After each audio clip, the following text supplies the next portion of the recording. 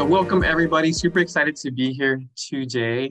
We're going to be having an amazing panel about negotiating salary and your promotion and just everything that goes into effect of that, all the thought process behind that. I want to introduce my amazing panelists. So we have Jane Titova, who is the Vice President of Recruiting and Employment at Wedbush.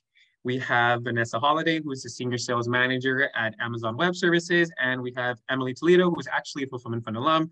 She is a corporate financial planning analyst at the Walt Disney Company. And the great thing is that all these three amazing individuals are all in different parts of their career, and they're going to be able to really talk about how they've done it and what they've seen on their end. So Jane, do you mind just telling us a little bit about yourself? Sure. I am currently the Vice President of Recruiting and Employment for Wedbush Securities. Wedbush Securities is a full-service investment bank and a brokerage firm, so we're in financial services industry. We have over 100 offices all over the United States. So in my role right now, I not only supervise the team, but I also help our internal employees make compensation decisions because compensation also falls under me as well. Prior to joining Wedbush, I worked for on the agency side as a recruiter. So my salary at the time was commission-based salary. So I had experience negotiating that as well. And as far as my education goes, I got my undergrad degree from Cal State Fullerton, and I got my graduate degree from Pepperdine. Awesome. Thank you so much, Jane, for that wonderful introduction. Vanessa, do you want to go ahead and introduce yourself?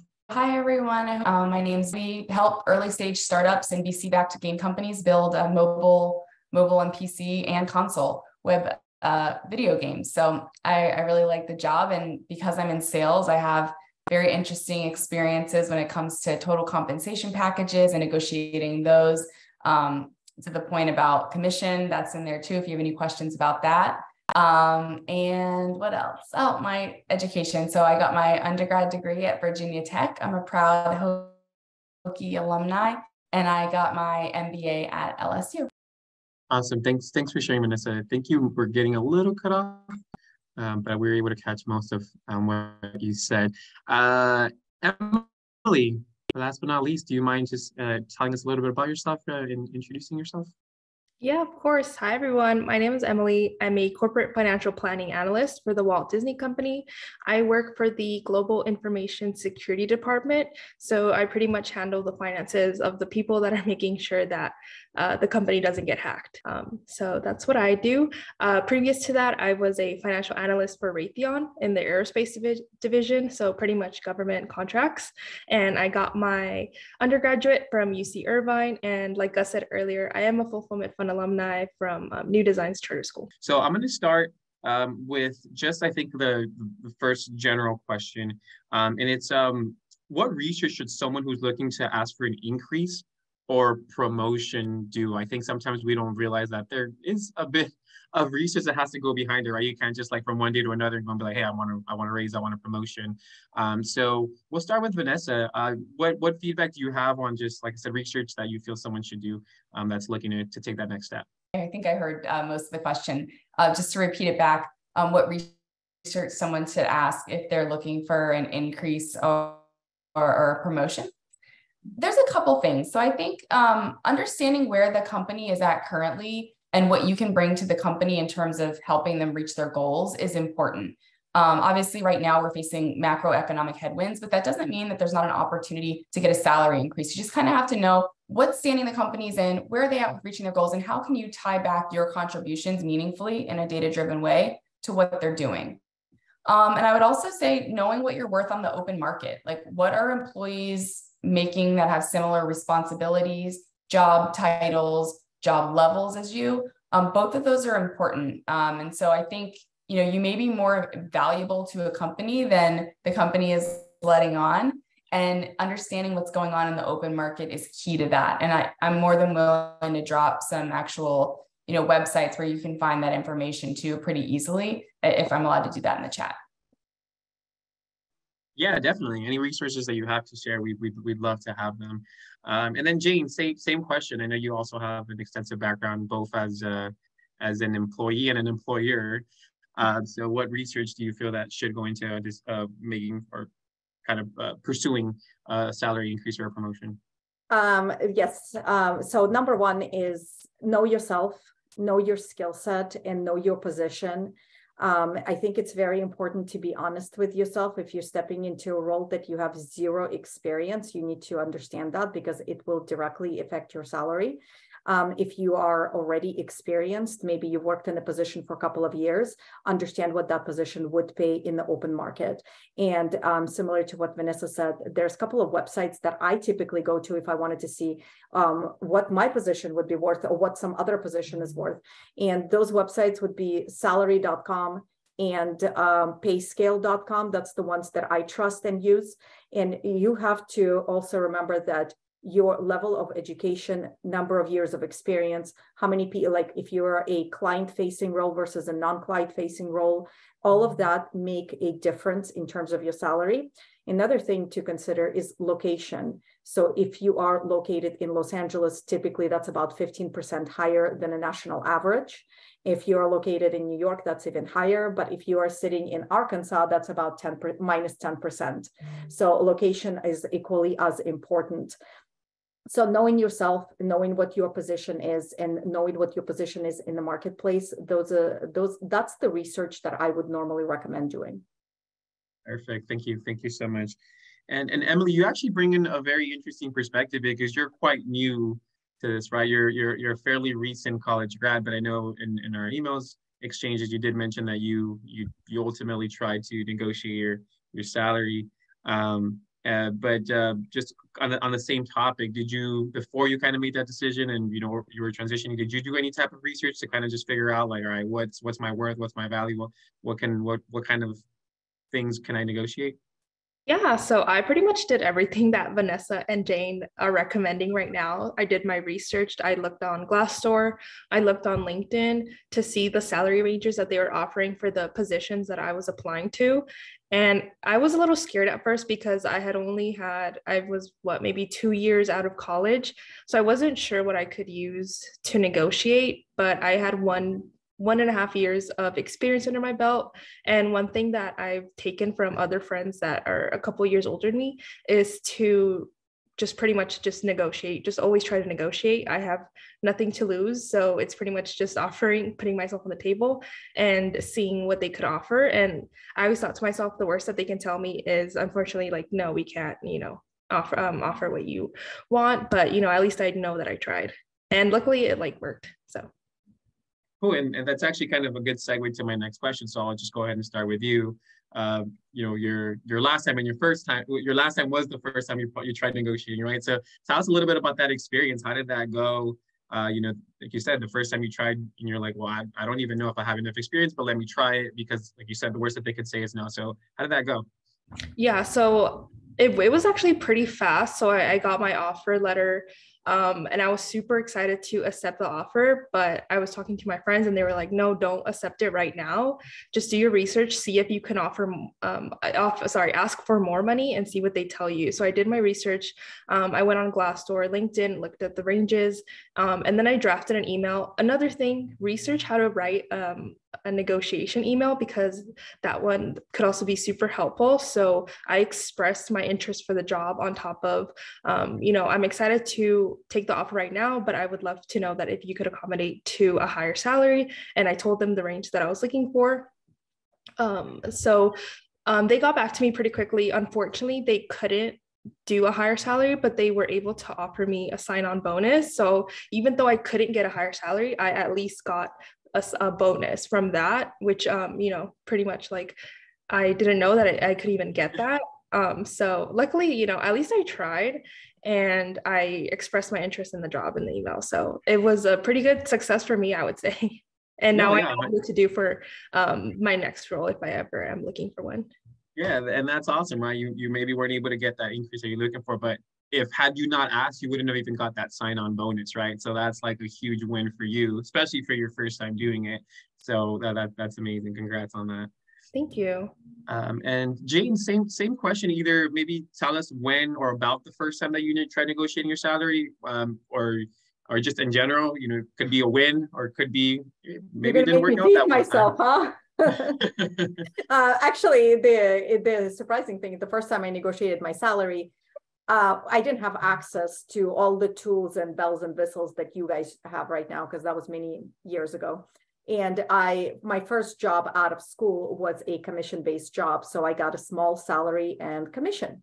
And while working 2 years for the same organization, I saw some great success. I got offered a higher level position, but since it's a commission job, you make what you produce. So your commission directly depends on your output. But what I was able to negotiate, and I told them, I was like, hey, take my salary away, or make my salary way smaller, but give me a higher percentage of commission, because I knew that my sales track record was really excellent. And I knew that by increasing that piece of the pie, it helped me generate higher income. So that was the first time I tried to negotiate my salary, and it worked out really well, and made me a happy employee at the time.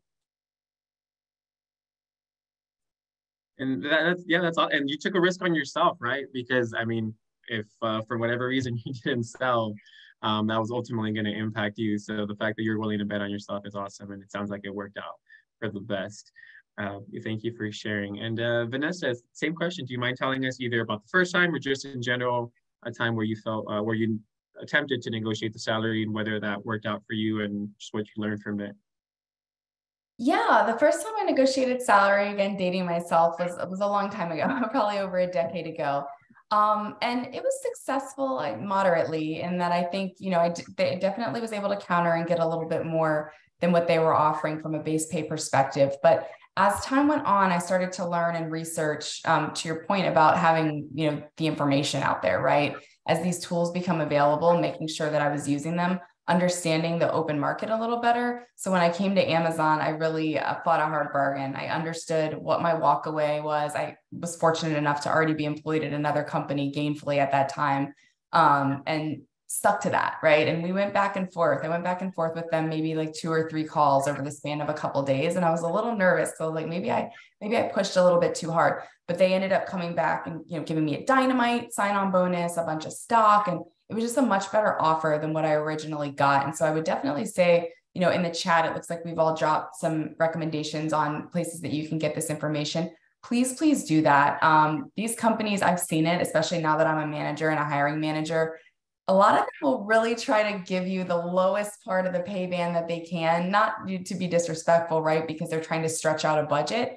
Let them do that to somebody else. Don't let them do that to you. Really try to respectfully push back and use that data on what you know about the open market and your skills and your responsibilities that you've had and your tenure. And again, your place of work where you are high cost of living area like Los Angeles to fight back a little bit and get what you deserve there. Awesome, thank you. And yeah, it's always a little scary, right? Because you don't know if what they're going to tell you, how they're going to react, or are they going to get quote unquote offended? Are they going to rescind their offer? So many different things start going through your mind. But yeah, to your point, right? It's just doing it and doing your research and doing an offer that makes sense, right? That's respectful to a certain, and not something that's extravagant to the point that they're going to be like, well, what is this person thinking? So definitely doing your research does pay off. And we have a question in the chat, and the question is kind of along the lines we've been talking about and advocating for yourself, but what do you think helps motivate you to advocate for yourself when in doubt about your capabilities, right? Kind of the theme essentially, right? Betting on yourself, knowing that you might be doubting yourself. So any motivational words. So does anybody want to take this one on? Is this Vanessa, you want to start? Yeah, sure thing. I've been in a situation, especially in tech sales, it's dominated by men, like most things are in this world. It's dominated by men. It's dominated by white men specifically. And so I've seen, as I've progressed in my career, I definitely look back and I was like, wow, was I underpaid compared to my counterparts that were on the same team as me, right? When I started to learn like, hey, this is what they were making. And what really drove a point home to me, it was a book I was reading. And if I remember it, I will drop it in the chat, but it was basically a book saying that like, hey, if you kind of operate the way the most privileged people in society operate in terms of what you think you're worth when you go to negotiate a salary, you will do better. And I thought that was kind of a light bulb moment for me. And I talked to my husband about it. If anybody can't see me on the chat, because my chat video is a little grainy, I'm a female and I'm a biracial, but I identify as Black. And my husband is a straight white male. And I told him this when I was reading this book. And he was like, well, yeah, like when I walk into a job interview, I assume that I deserve the best. I deserve this and I deserve that. And he's listing off all these things. And I was like, why do you deserve that? Like, you don't have, your experience is great, but it's not what you're saying it is. And he was like, well, the worst they're going to do is tell you no. And he said it so matter of fact, like I think he was like cooking or doing the dishes. And he said it just so offhanded that I think I started to realize like, wow, I have allowed my imposter syndrome to kind of take over and overshadow my capabilities and my aptitude. And so whenever I mentor people, and especially in a role where I have a big team under me, I let them know that, like, please make sure that you're fact checking. And if that involves doing a 360 review where you're asking your peers and you're asking leaders and mentors, like, what are my strengths and what are my growth areas, jot those down. Because sometimes when I see that on paper, I'm like, wow, I think these people think that I'm a lot better than I think I am. So I think that's just a kind of a convoluted way of saying, make sure that you're checking the facts and not just how you might feel in the moment, because odds are that you are a lot more capable and deserve a lot more at work than what you're being given. Yeah, I think you touched on such a great point, right? Imposter syndrome. And I think we've all gone through that at one point or another, right? When are they going to realize that I'm a fraud and I don't know what I'm doing? So that feeling definitely does take over. But to your point, right, we sometimes don't give ourselves enough credit for the skills that we have. Jane, did you want to chime in? Yeah, I just wanted to echo exactly what you said. Is it's hard to let yourself create all of these positives about yourself, the selling points, and pat yourself on the back. And a lot of the times we are our own harshest critics. So if you are in the position of self-doubt, the best thing you could do is go and speak to your manager, go and have a conversation with your manager and say, how am I doing and what can I do better? And if your manager comes back and saying, wow, you are amazing as is, you're doing this and this and this, everything to the T, then this is the time where you can, schedule another follow-up meeting and come back and say, hey, I'm doing a great job because you told me that. And this is, I've done my research and, I was wondering if there is an opportunity for me to start negotiating my salary and ask for a raise. And just remember that closed mouth doesn't get fed. If you don't ask for it, there's a chance that you're not going to receive it. Yeah, I love that expression. I use it all the time, right? Closed mouths don't get fed. So, and Emily kind of touched on this earlier, right? The worst they can tell you is no. So that's definitely something that you have to keep in mind. So I do want to loop you back in, Emily, as well. One of the questions on the chat that I feel you might be able to talk a little bit about, since you are our most recent alum, just fresh, a couple years out of college, is student asked, do you recommend to over-exaggerate your abilities a bit to make a stronger case or stick to being purely genuine? And, obviously this comes off when you're interviewing, when you're maybe even creating your resume, like how much how overzealous do you want to be versus, that balance of being genuine. So I'm not sure if you can maybe talk a little bit about that when you're applying for your first job and then when you're transitioning into your current role at the Walt Disney Company. Yeah, of course. So luckily, when I was applying to my first job, it was a very introductory job. And when I talked to the hiring team about this job, they told me that they were going to train me on how to do everything. So that was something that I wasn't really nervous about because I knew that I had some skills, just not all the skills. So I knew that my first job was pretty much going to be a stepping stone to the job that I actually wanted. So I was going to get all my skills from this one job and use that on my resume. To pivot to future positions. So luckily that was great. And I learned as much as I could. I pretty much sharpened my Excel skills just because the positions that I was applying to or just interested in the future were all finance positions. So I already knew what I had to get to those future positions. Pivoting on to my future role, which is like the role that I'm in right now. Luckily, at the time when I was applying, I had just gotten my 1-year review with my manager. So I was able to get all that feedback that I was getting from my job as well as from my colleagues. So I pretty much use that as motivations. It's like, if I'm already doing a good job and, I've already got the feedback from my manager, what else is there to improve on? And Sorry, so I pretty much use that as confidence. And as well, luckily at the time during my position, I was also teaching engineers how to pretty much do Excel stuff or finance stuff. So I was like, if I can explain this to someone that is in a non-finance position, I already know I'm on ready for the next level of my career. So I knew that I was ready. And when talking about exaggerating, I always have to be realistic with myself and tell me if I lie on my interview or resume, it's like I'm going to get caught. So I know that I have to be confident in my abilities and know that when I'm interviewing, I know what I'm doing, I know what I'm saying, and I can back it up when I actually get the job. So that's something from my perspective that I'm offering.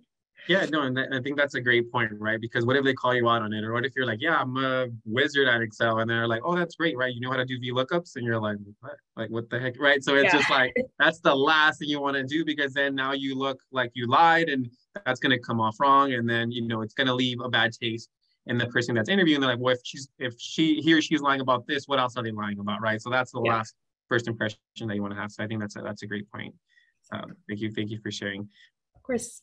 I think it's a good question. Do you think it's worth the risk of accepting an offer from like your dream job, dream company, but maybe the salary compensation isn't there? So let's start with Jane. So it's an interesting question, because my follow-up question to that would be, did you try to negotiate the salary already? Because if you haven't tried to negotiate the salary, try.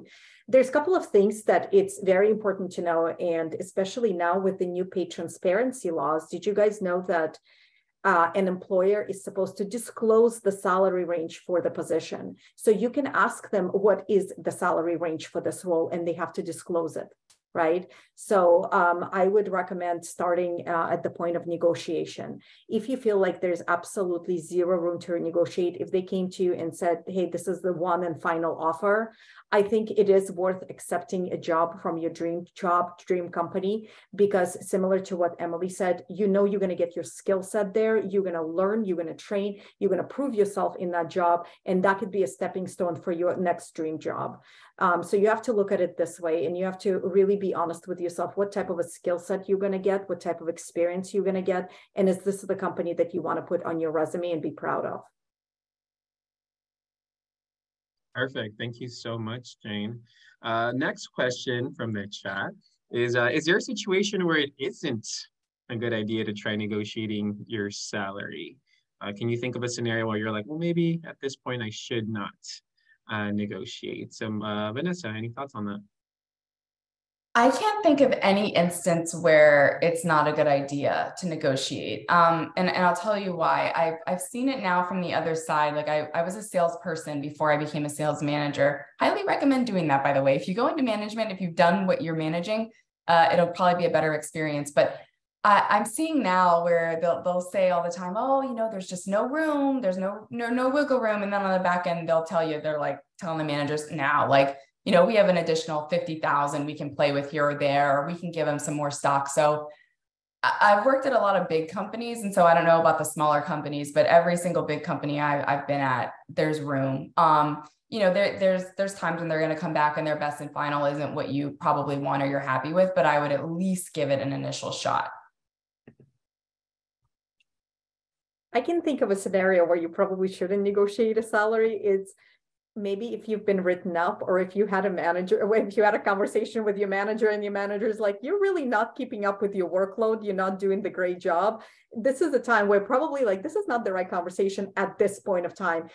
Because remember, you got to get paid for what you're worth. And if your manager is talking to you about your performance, you probably need to consider that first before negotiating the salary. And I saw, Ivan, your question in regards to pay transparency laws. The pay transparency laws applies to everywhere in California, New York, New Jersey, Colorado, and there's, I think, one more state. But it's becoming very popular. So I'm waiting and see, like, I'm hoping that we'll see it throughout the United States soon enough. Perfect. Thank you. Thank you for that. And some of the questions that are coming up in the chat, a lot of times we're asked, and then Jane kind of alluded to it a little bit earlier. We've been talking a little bit about when you're starting a new position, negotiating your initial salary. But one of the things that can happen, you can be in the same organization and even the same position and still have those conversations with your manager, with your supervisor. And there's a question in the chat, but I'm gonna kind of twist it a little bit. But essentially, it's like saying like, okay, well now you're in that position, and maybe the question is you're making sense of the average salary. But what needs to go into effect for you to be comfortable to ask for an increase? So is it performance? Is it the time that you're working in that company? Do you need to ask for a different title? Can you still have the same title and still get a promotion or an increase? Like what goes into that? So Vanessa, do you want to take this one on? Yeah, absolutely. So I think that when you're in role, demonstrating with data that you are regularly operating outside the scope of your position and your job level, specifically doing things that help your leadership team and the greater org drive towards their mission, scale, and be more efficient, are great ways where even if you're not necessarily getting a title promotion, that you can get your pay increased. I know we do that pretty much every year at Amazon. And it again goes back to understanding where the company is currently.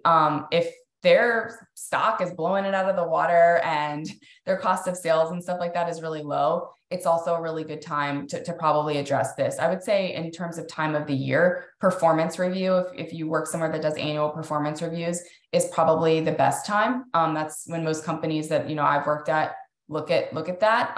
But then it's, if there's no room in the pay band to move up in your salary based on that particular job title, asking about, hey, this is my track record. This is my performance track record. Is it time to look at a promotion or moving into another role?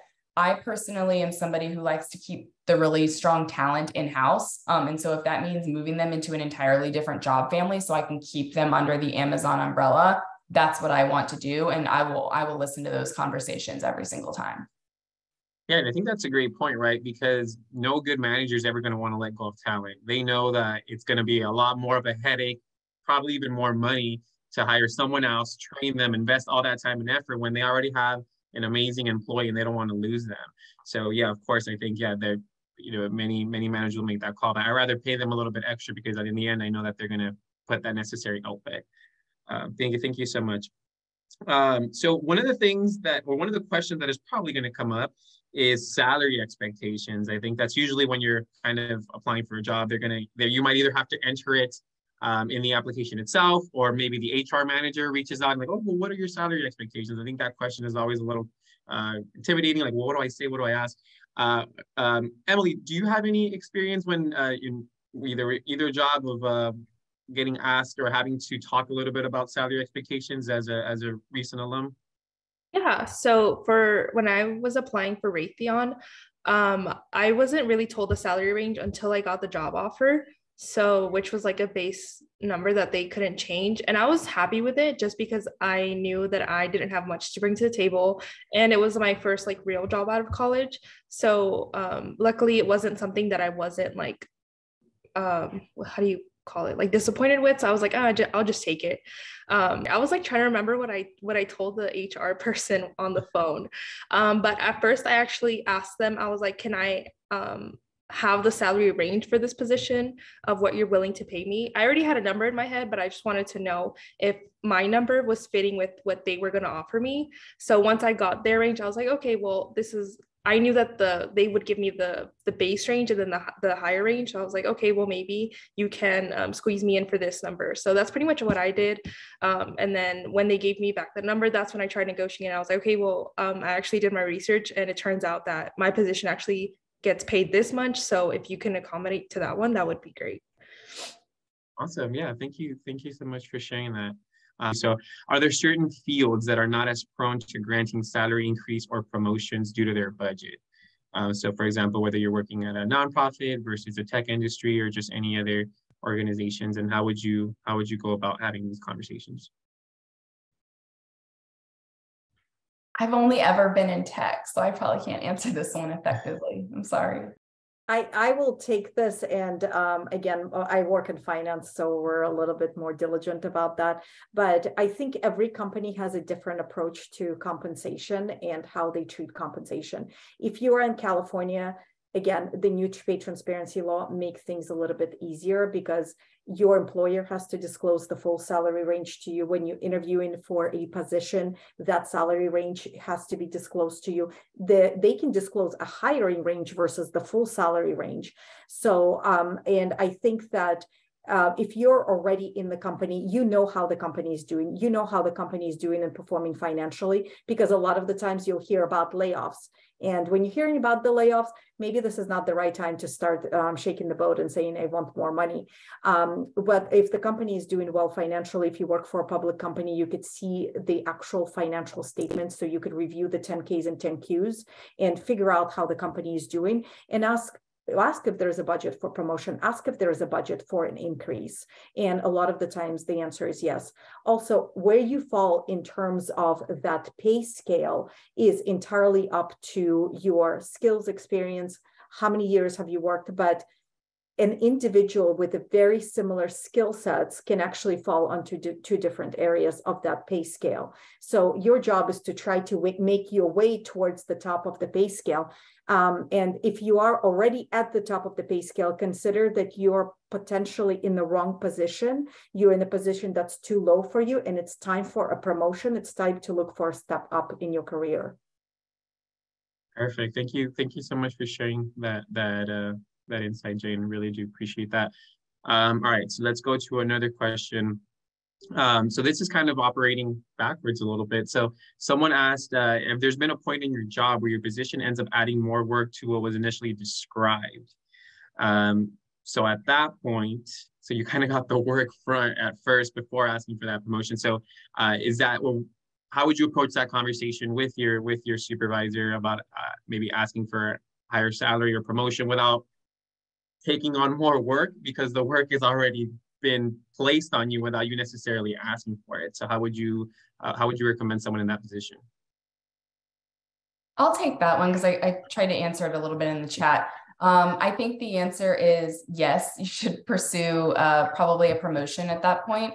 From what I've seen, at least the places that I've worked, companies will try to expand your scope of role till they can't do it anymore and you push back without giving you increased pay. So I think, a tactful way to say that is something to the effect of, I'm really grateful for the opportunity to have an enhanced scope of role the past 6 months, given how strong my performance has been during the time of, what you've given me with these extra responsibilities and how I've helped you scale. I really would like to explore what a promotion track would look like. Can you help me understand a timeline for that and what that would entail?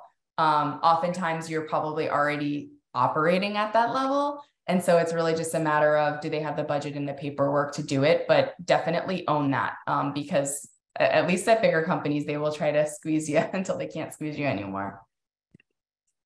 Awesome. And I know you kind of try to answer Abel's question as well about increase versus position. Do you want to talk a little bit more about that as well, Vanessa?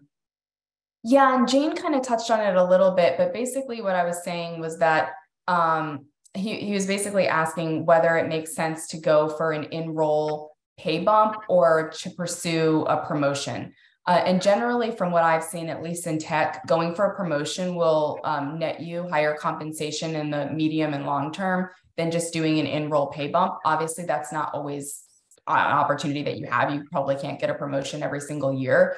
But I would definitely try to push for that promotion, especially if, like we were just discussing, your enhanced scope of your role is already bleeding into that next level of job family. You should certainly ask for that promotion because the pay band is most likely going to be higher. Perfect. Thank you. Thank you for sharing that. And can another thing really quickly on the same question?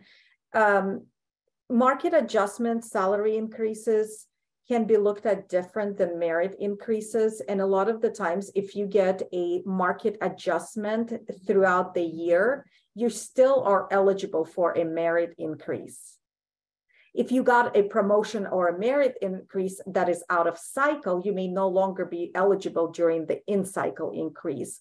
So you need to ask yourself the question, what are you asking for? Are you asking for a promotion? Are you asking for a market adjustment? So if you've done your research and you have the data to prove that, hey, I feel like I'm getting underpaid for the role that I'm doing, and you're asking for a market adjustment, then you would still be eligible for merit increases when they come around. So something to consider. Perfect. Thank you so much for sharing that, Jane. It's been mentioned somewhat already, but normally we think of promotion, we think of salary, we think of just the increase itself, right? But there are other benefits that a company or an organization can offer you. So I want to start with Emily, because I know you mentioned about the sign-in bonus, but in addition to that, were there any other like just benefits in general that attracted you to the Walt Disney Company, whether that was the retirement plan, the vacation time, or all these other things that obviously you take into consideration when considering any job? Yeah, so I definitely looked at pretty much like the name was what attracted me to apply to the job posting. But other than this is something that I found out when I got the offer. So if you do end up working for Disney on like the corporate side, they do offer you free entrance to the park. They also give you free comp tickets. So I can bring in 3 people every time I go in the park. You just have to like reserve through the website. And then they also told me that I was getting access to like the Disney Plus combo. So all of those were like a couple benefits that the employees get. The Disney Plus combo was recently, they just added that this year, but that was something that I pretty much didn't know about it until they told me about the offer. So I was like, oh, that's perfect. And on top of that, I consider these regular benefits that any company should offer. So it wasn't something that caught my attention, but it was pretty much pay time off and self-care. Those are some things that I value, and they pretty much call it like family care. So if you have to take care of family, they give you 2 weeks of like pretty much pay time off, which is separate from your PTO that you earn. So I had like 2 weeks of extra self-care on top of the PTO that I was earning throughout my time here. And then on top of that, they gave me I believe, I forget what they're called, but they're like little, I think like 2 days of holidays that I can use whenever in the entire year. So I pretty much, I believe, had about like 3 weeks of vacation time that was offered to me when I joined the company. Awesome. Thank you. You're going to have everybody trying to get your best friend for those free Disneyland tickets. You shouldn't have said that publicly, myself included. No. Of course. And actually, Emily, what you just mentioned, it doesn't get offered to everybody. There are companies that do not offer PTO. There are companies that do not offer these self-care days or floating holidays. So that's one of those things that you absolutely need to look at as a total package. In addition to those, definitely take a look at the 401k. Sometimes like our 401k, not only do we have a matching contribution, we also have profit sharing contribution. So there's 2 different contributions. So that additional, I mean, I think my employer contribution into my 401k was 16,000 last year. That's 16,000 of free money that you didn't have to really do anything. In addition to the 401k, look at the cost of the benefits, because you're going to need medical benefits. Are the medical benefits free, or do they cost an arm and a leg? Because that's going to be direct cost to you. One of the things that Wedbush doesn't cover is parking. Like that's another cost that you need to consider into the compensation. It's definitely not a perk, but if the company does offer parking, you should consider that as well. And some of the other things that you can negotiate is sign-in bonus. You can negotiate equity. Not a lot of people think about that, but that's one of those things that if you're working for a public company, you need to start negotiating equity and how much stock options the company will give you. And sometimes even private companies will give you equity. Awesome. And that's a good chance. That was actually my next question for Vanessa. I think you mentioned that you got some shares, right? So can you talk a little bit about what that process was like, and just for those that aren't familiar with that, of just what that looks like? Yeah, absolutely. So in my situation, because I'm in sales, we have our base salary, we have our commission, and then working at Amazon, we have stock, right? Restricted stock units, RSUs. And I've seen it very widely based on, your role, your experience, your level, when you come in, how many they give you in the onset. And when I pushed back originally, when we were talking about, me negotiating, I wanted a higher base salary than what they were going to give me, a much higher base salary, actually.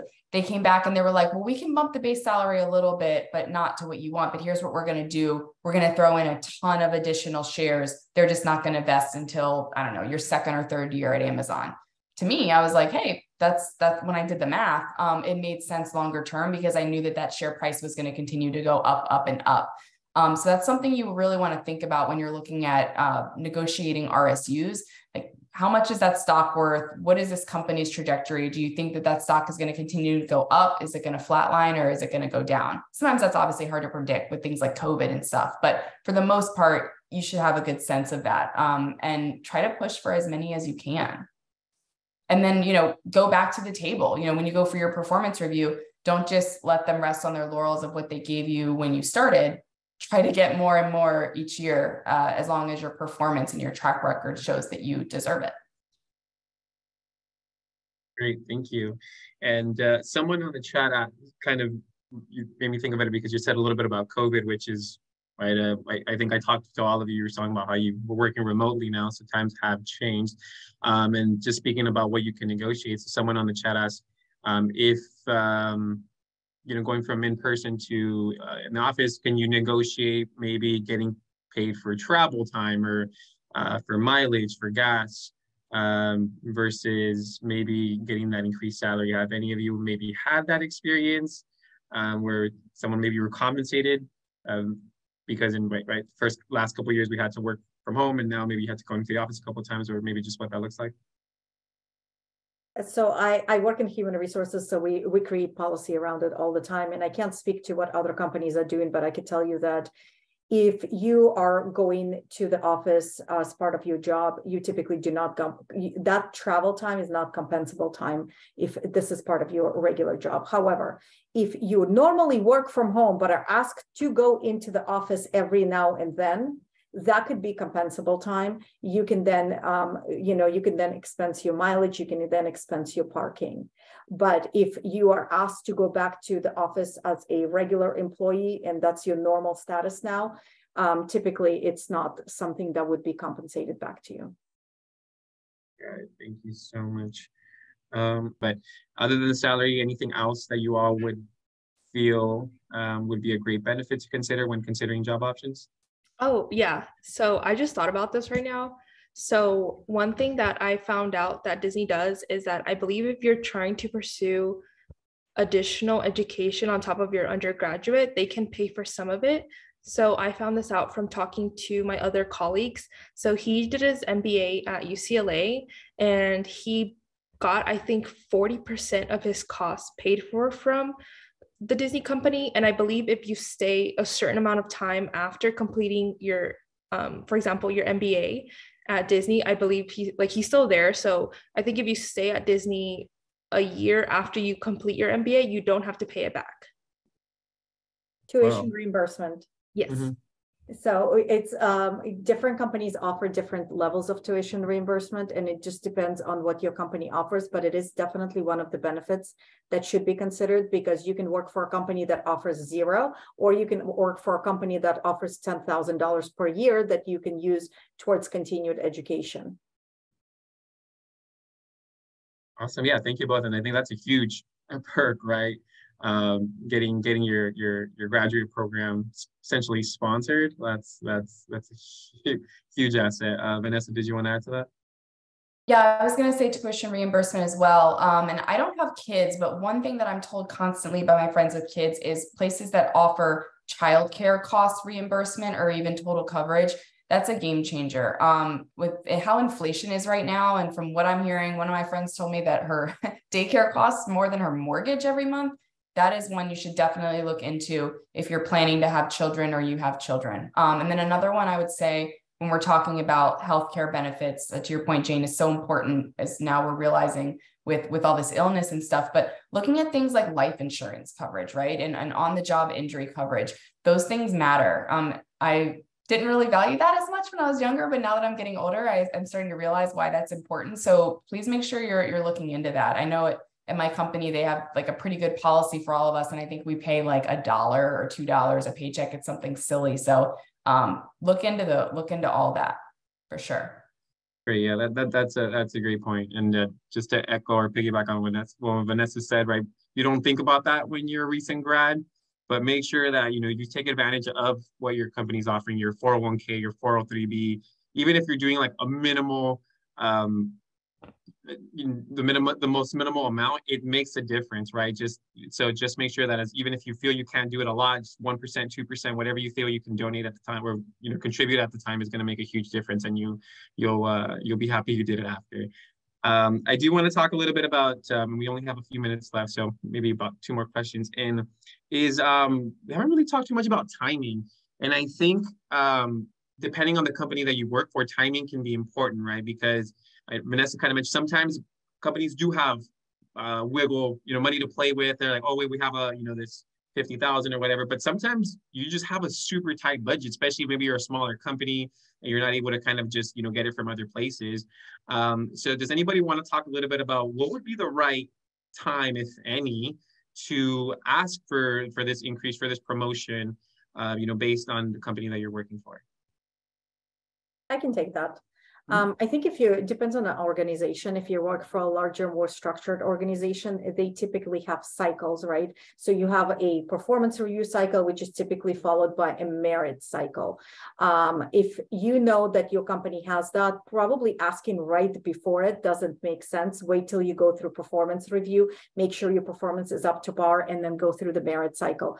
And hopefully you'll get what you want. However, if your company is not nearly as structured as that, then I would say, depending on your role, if you feel like the role that you were hired to do has significantly expanded and you were given additional responsibility and you continue being able to perform at a right level with additional responsibilities, that could be the right time to ask for a raise. If you feel like you are currently doing the role that you were hired to do, then I would say maybe perhaps wait for a year mark until you've done your year or almost close to a year, you could start having those conversations. I've had people come into my office and they're like 2 months into their job. 2 months is too soon. You are still in the learning period. You're still getting your feet wet. You don't know the scope of the job.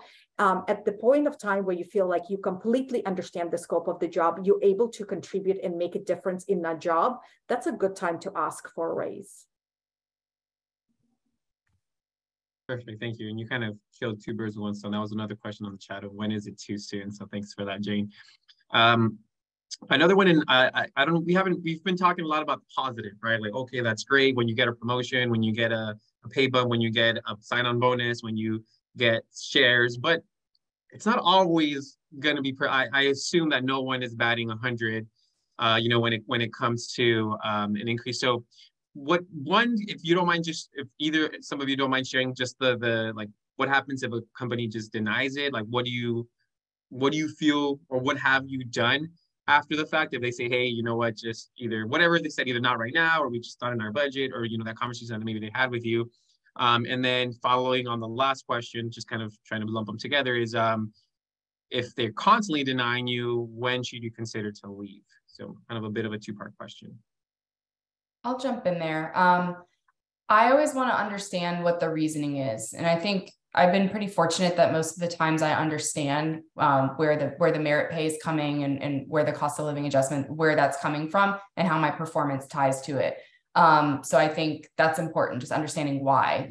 Right now, being in a recession with these macroeconomic headwinds, I know a lot of companies either aren't doing as much of a bump, this year for some of their employees, or they might be doing nothing at all.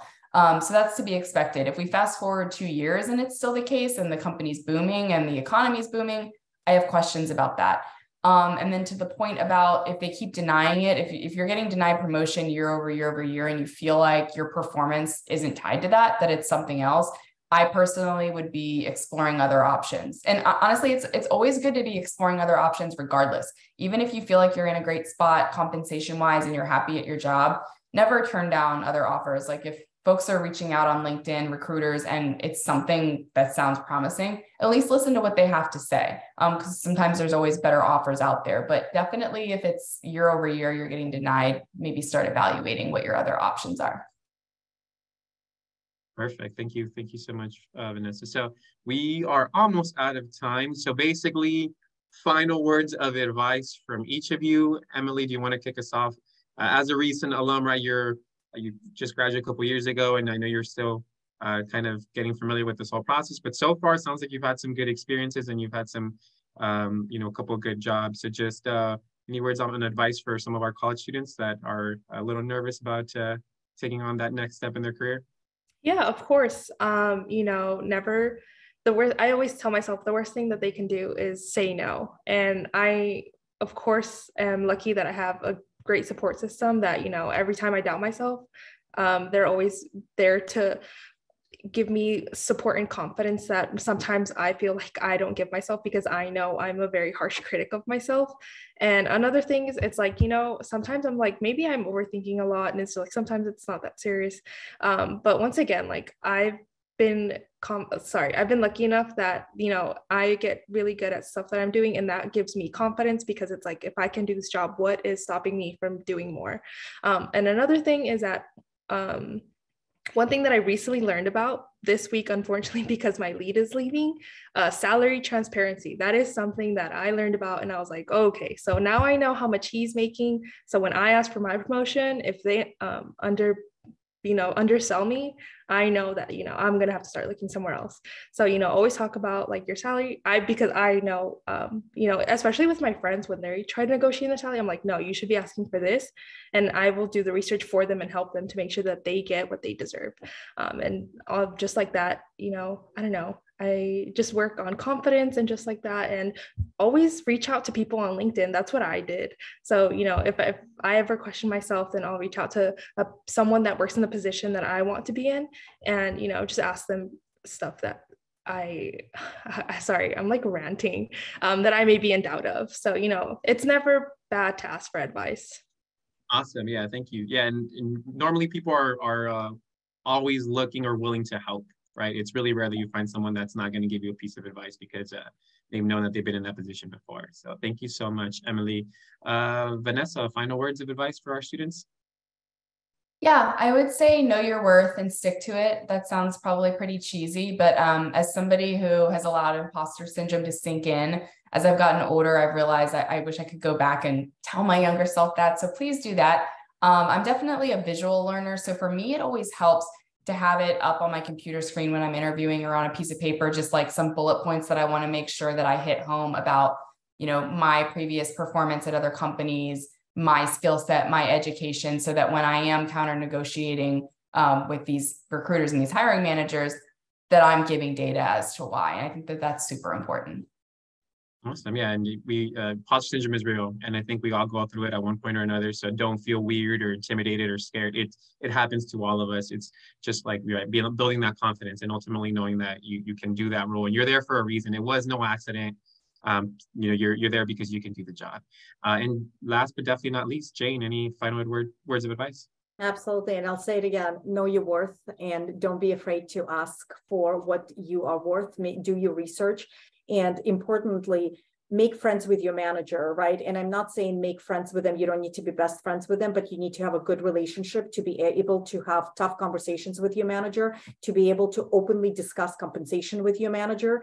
And if your manager is not in a position where they can discuss that, make friends with your HR department, because somebody on that HR department will be able to sit you down and coach you and help you with understanding how salary works within that organization. Awesome. Thank you all so much, Jane, Vanessa, Emily. We really appreciate all your amazing insight and just great tips and pointers. But with that being said, thank you all so much. Once again, Jane, Vanessa, Emily, I appreciate all your help and for volunteering for this. Thank you all so much. And students, thank you so much. Hope you enjoyed this webinar. Take care and have a great rest of your evening.